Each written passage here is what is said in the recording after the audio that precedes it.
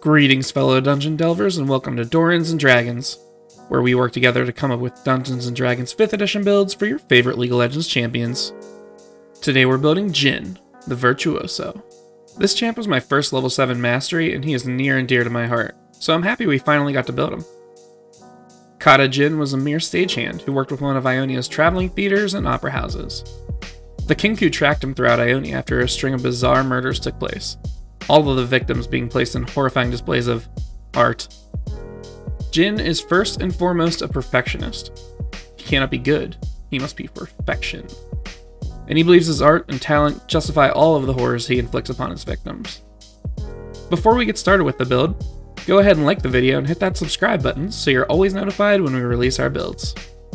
We'd like to thank one of this month's Doran's Blade patrons, Nonary Nathan. Nathan chose Jhin to build as part of the rewards for our Blade tier patrons. Speaking of, we're releasing our first homebrew, Denizens of the Void, to our Blade patrons in August. Come join us if you're interested in getting monthly homebrew releases, as well as a bunch of other great rewards. Alright, now let's get into it.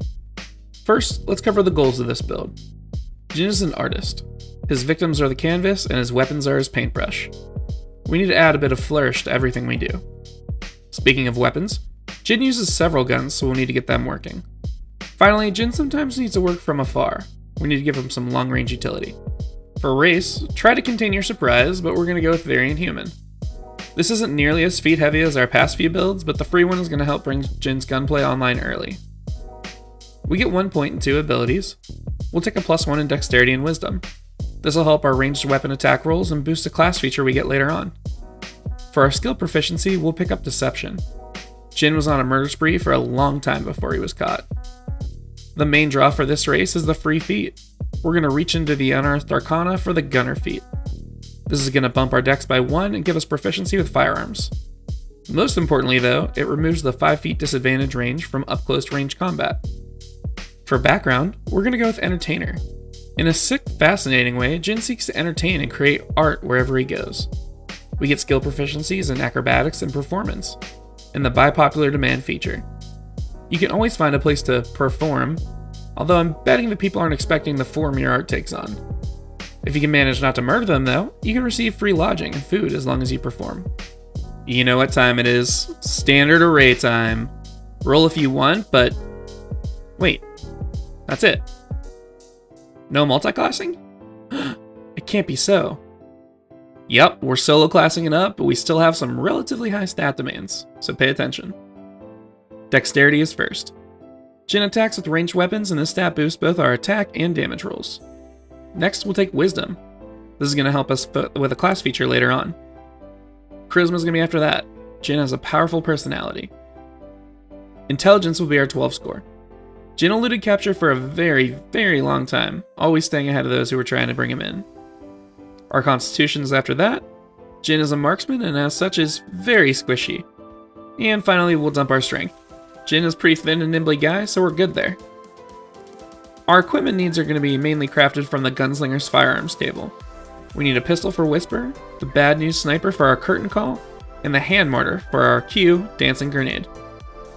Alrighty, let's start this build with a level in Fighter. Fighters have a D10 hit die and proficiency with all armor and shields, as well as simple and martial weapons. You also get to choose 2 skill proficiencies. We'll take Athletics and Intimidation. Level 1 fighters choose a fighting style. Archery gives a +2 to attack rolls made with ranged weapons. The last level 1 feature is Second Wind. This lets you use a bonus action to heal back 1d10 plus your fighter level. This recharges on a short rest, so make sure you use it before you start spending your hit die. Second level fighters gain only 1 feature, but it's quite possibly the best in the game, Action Surge. This gives you the ability once per rest to have 2 actions on your turn, which will give us the ability to cast our ultimate in 1 turn later on. Level 3 fighters choose their martial archetype to focus their skills on. We're going to go with Gunslinger. This gives us a bunch of features up front. First we get firearm proficiency, though it's a little redundant at this point. We also get the Gunsmith feature. This walks you through the properties of the firearms you can craft. The Reload property indicates how many shots can be fired until you have to spend an attack or action to reload your weapon. Misfire is a property you have to be wary of. If you roll this number or lower, your firearm needs to be repaired before you can fire it again. The Explosive property will help us with the bounce of Jin's Dancing Grenade. Everything within 5 feet of the target has to make a dex save or take 1d8 fire damage. Adept Marksman gives us trick shots and grit. Grit is a pool of points equal to your wisdom mod that lets you activate your trick shots. Trick shots are like Battle Master maneuvers for your shots. We get 2 options at this level and gain more as we level up. Violent Shot is first. This is going to provide the extra damage from our 4th shot. You can spend 1 or more grit points and add an extra damage die for each grit point spent. We'll grab our W, Deadly Flourish, with Winging Shot. This lets you spend 1 grit point to force a strength save, that if the target fails, it knocks prone. 4th level fighters get their first ability score improvement of many. Instead of an ASI, we're going to take a feat. Sharpshooter gives a bunch of awesome features to our guns. We get max range on our weapons without disadvantage, your shots ignore half and 3/4 cover, and the big one is you can call your shots by taking a -5 to the hit roll and adding 10 flat damage to the attack. Level 5 fighters gain the extra attack feature. This lets you fire 2 shots per attack action rather than 1. Or you can use the big news and reload it and have it ready for the next round of combat. 6th level fighters get another ability score increase. We still have 2 feats to go, so we'll grab one here. We're going to grab the Piercer feat from the Unearthed Arcana as well. This increases your dexterity by 1 and lets you reroll 1 damage die that deals piercing damage. The last thing is when you deal a critical hit, which later we'll get double the chance to do, you get to roll an additional damage die. This feels just like the extra damage from Jhin's passive, Whisper. Level 7 gunslingers get the Quick Draw feature, which adds your proficiency bonus to your initiative and lets you get quicker with drawing and stowing your firearms quickly during combat. You also get another trick shot. We're going to pick up Deadeye Shot, which lets you spend a grit point to gain advantage on an attack roll. This will make hitting sharpshooter shots even easier since advantage is mathematically considered a +5 to the roll, thus negating the sharpshooter penalty. 8th level fighters get another ability score increase, so we're going to pick up our final feat. We need to get traps for Jhin's E, Captive Audience. To do that, we're going to take Magic Initiate for Druids. We get 2 cantrips and a level 1 spell. Produce Flame is a cantrip that'll give us some pyrotechnics for our wonderful displays of art. You can conjure a flame into your hand. It remains for the duration, or you can yeet it for 1d8 fire damage, scaling with character level. Snare is a level 1 spell that's going to be how we get the E ability. You create a circle with 5-foot radius on the ground. It disappears and becomes a magical trap. If a small, medium, or large creature steps into its radius, it needs to succeed on a dex save or be yoinked into the air. They can keep trying to make the save on each of their turns. Level 9 fighters gain Indomitable.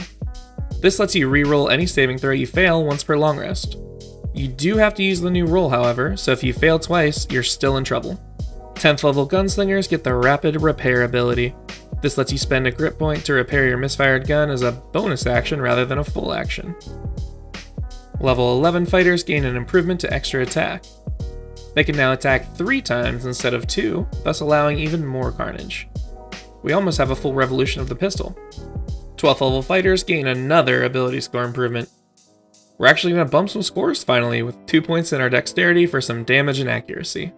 Level 13 fighters gain a second charge and Indomitable.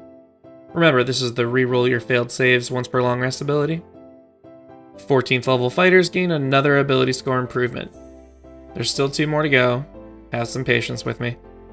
We're going to bump our wisdom now by 2 to get our grit points up. Level 15 fighters gain the Lightning Reload ability. This is nice because it lets you reload as a bonus action rather than burning an action or one of your attacks. 16th level fighters get the penultimate ability score improvement for the build.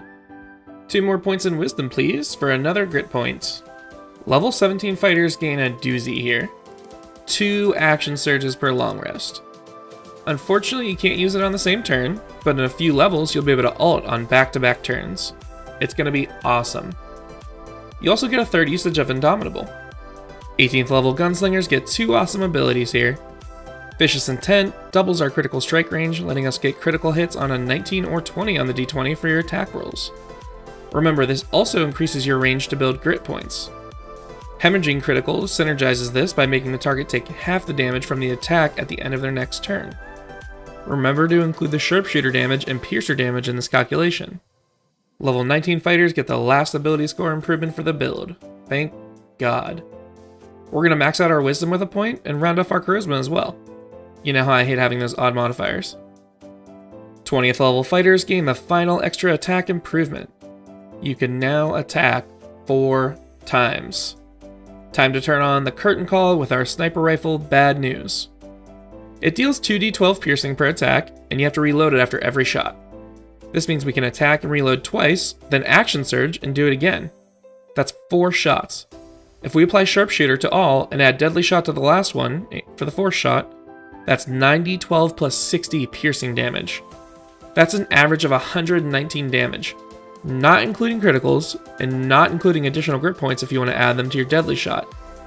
This build ends up dealing a truck ton of damage. It's easily one of the strongest builds we've done so far. Alright, now that we've completed the build, let's see how we did. First, the good. Damage, damage, damage. There's a ton of damage ready to be dealt in this kit. We also have a ton of flavor potential in the performance aspect. Remember, that comes out the most in good roleplay. Finally, our range is insane.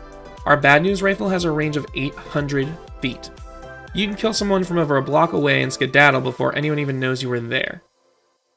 Now the bad. Though we have a bunch of levels in Fighter, which has a relatively large hit die, our AC is only 15 and our HP is only 120, so we're still pretty squishy. We don't really have much utility here either. There's a few crowd control features, but they're not the best. And lastly, we don't have any magic, other than the bit from our Druidic Magic Initiate feat. So, what'd you think? I've included a link to this build via D&D Beyond in the description below, as well as Amazon links to the books used in this build. If you enjoy this type of content, please consider supporting us on Patreon. We have a few awesome rewards, including access to our Discord community and a guaranteed champion build.